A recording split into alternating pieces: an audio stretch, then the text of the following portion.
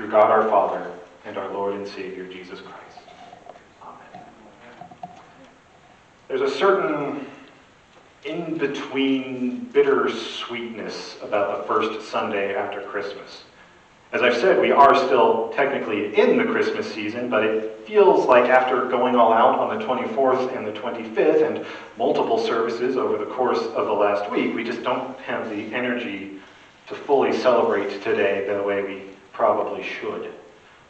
Not to mention, we have to also be ready to celebrate New Year's later on this week to the extent that we're able. And honestly, that feels like a much more major holiday to us. It's right there on our calendars, New Year's Day. You don't really see first Sunday after Christmas on your calendar unless you're a church worker. So that tends to steal our attention and focus. And so today becomes this limbo of a Sunday in between major events where we come to church, although not quite as many as we're here on Thursday night, because we know we should, but it can be more difficult to really be present in the here and now as we're either remembering the great gifts we got on Friday or we're trying to figure out what a New Year's party is going to look like this Thursday.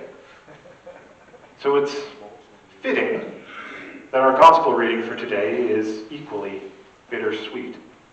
It's full of rejoicing and praise and thanksgiving, and a great canticle of the church is brought out of it, reminding us why the Christ child has come. But everything in the gospel reading today is also tinged by the shadow of death.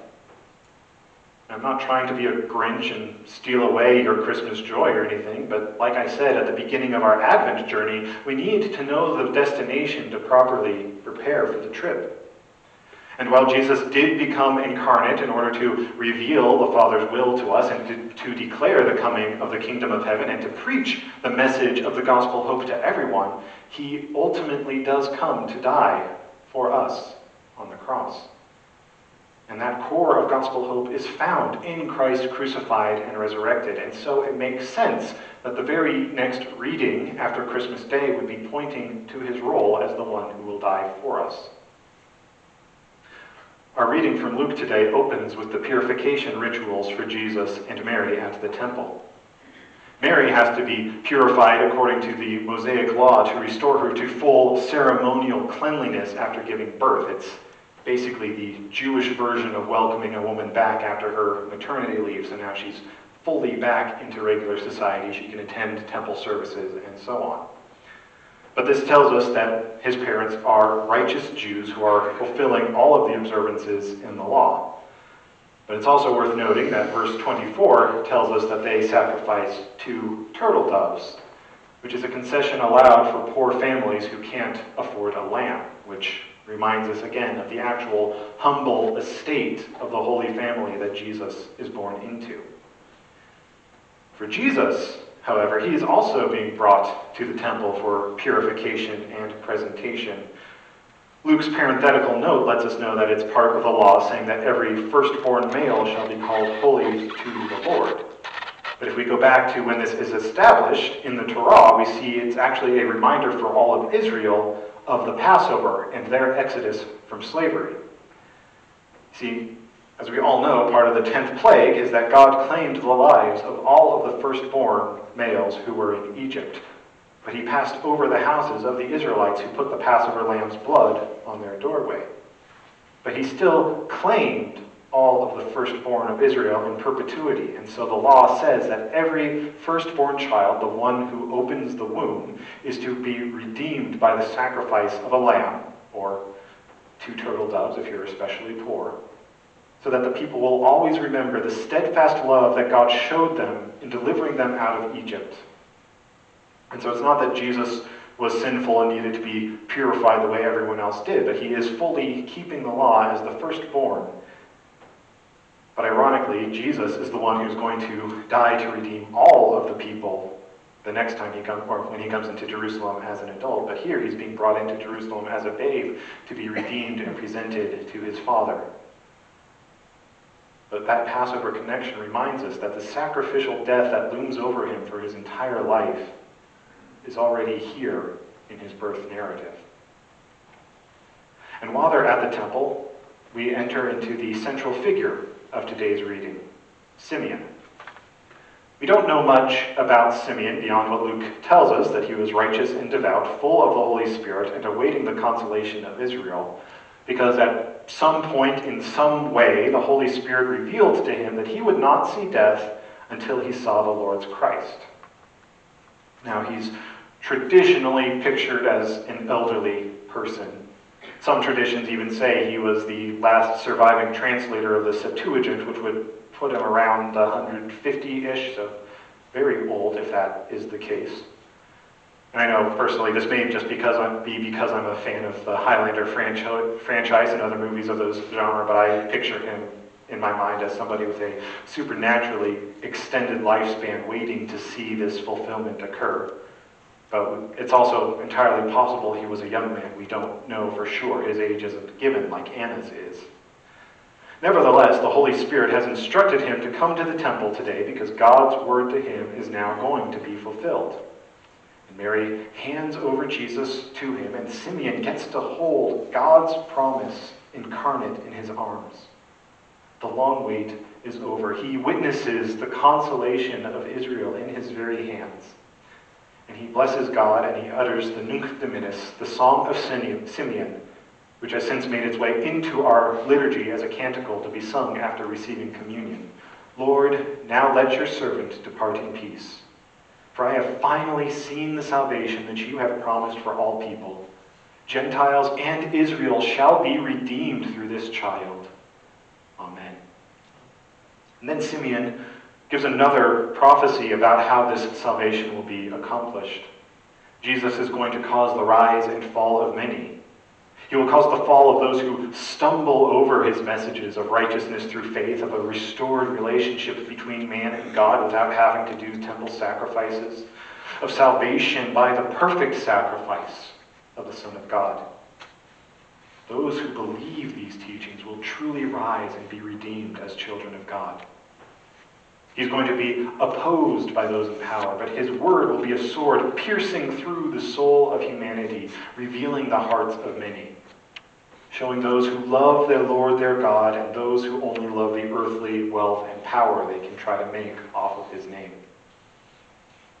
Again, this is a song of praise and thanksgiving. That's why we sing it after receiving communion, but it's also tinged with death lurking in the background. Not only the prophesied death of Jesus on the cross by which these things are accomplished, but Simeon's seemingly impending demise. Because given Luke's preface that Simeon was promised he would not see death before he saw the Christ, we naturally read the opening sentence, "Depart in peace," as a euphemism for Simeon's passing. And like I said, we traditionally think of him as an older man, so it's easy to picture him as an almost decrepit old man, shambling about with little else to live for, a tired man who possibly has lived for a much longer than average lifespan, and has now spent years, if not decades, crying out, "How long, O Lord?" A man that we see as one waiting for death as a relief from the weariness of life. And so often we read this account of Simeon finally finding himself freed of a burden of life, as death he has been waiting for can now finally come and allow him to rest in peace. Perhaps that's the way many of you have been feeling in the aftermath of the Christmas highs, as we now have to return to the everyday life of work, bills, social media, election disputes, COVID numbers, and all the other things that make our lives weary. The things we got to forget about last Thursday, but now come about on Monday. Simeon has seen the promised salvation. His faith in God has been justified. The final arrangements are in place, and now he gets to depart in peace from the aches and pains of his life, and he doesn't have to deal with the nonsense anymore. I think we've all felt that to some degree at some point in the last year. Maybe not quite waiting to die like we're picturing Simeon in the descriptive language I've been giving you, but you certainly have that feeling of just being done with 2020 and wanting to put everything aside and just escape from everything for a little bit, not have to think about anything so we can rest. But that interpretation of Simeon, I think, is reading a little bit too much modernist despair into the text. We really should try to reevaluate Simeon's perspective a little bit if we really want to understand the messages at play here. A closer reading of the text doesn't find Simeon emptying himself of burdens, letting go of things in life that are weighing him down. In fact, if anything, he's filling his arms with salvation and that is found in Jesus. He's adding new burdens, as it's now becoming his job to tell everyone else that the Messiah has come, just as Anna is about to do in the next couple of verses. And so with that in mind, his song of praise to God, in which he declares that he is now free to depart in peace, is not him acting like some tragic vampire in one of those romance movies who just longs to be set free from this life. He's not waiting to die. He's not necessarily looking forward to death. But he's acknowledging that he has no reason to fear it. He has declared that with his own eyes, he has seen God's salvation. God's promise to him has been fulfilled, and now he is reassured that all of God's other promises will be. And so while death isn't something Simeon should hope for, he doesn't have to dread it either. Whenever his last day happens to be, he is now ready to die well, as 15th century theologians call it. He recognizes that for him, death is now a journey from his life of serving God to being welcomed into the arms of his Savior. Or as Paul would phrase it in Philippians, to live is Christ, and to die is gain. If I am to live in the flesh, that means fruitful labor for me, yet my desire is to depart and be with Christ. But I will remain and continue with you all for your progress and joy in the faith, so that in me you may have ample cause to glory in Christ Jesus. This is why we place the Song of Simeon immediately after communion in our liturgy. We'll sing it as the closing hymn today because it's a non-communion Sunday, so sorry for bad planning on my part, but try to remember this for next week and we'll sing it at the appropriate time there. But when we do partake in communion, we physically hold the real presence of Christ's body and blood in our hands, just as Simeon did. We see and experience our salvation in Christ being given for us, redeeming us from our sins and making us God's own, just as Jesus was dedicated to God the Father in the temple at the start of today's reading. And then, after we've received that blessing, after we've been secured in our faith and our salvation, we too can be prepared to die well whenever that day comes, so we will no longer have to fear it, but see it as simply walking into the arms of our Savior.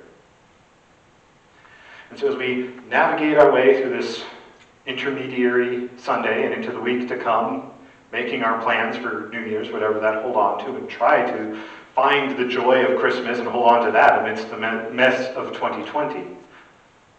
Let us remember that beyond the triteness of saying Jesus is the reason for the season, but that his actual reason is to die in our place, to be our Passover lamb who takes away the sin of the world, to redeem all of us in the eyes of our Father, just as the Israelites were in the Exodus.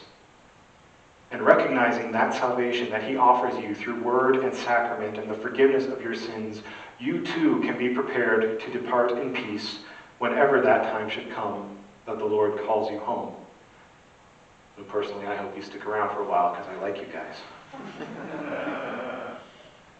But until that day comes, may the peace of God, which surpasses all understanding, keep your hearts and mind in Christ Jesus, the light of revelation for all the Gentiles, until the life everlasting. Merry Christmas.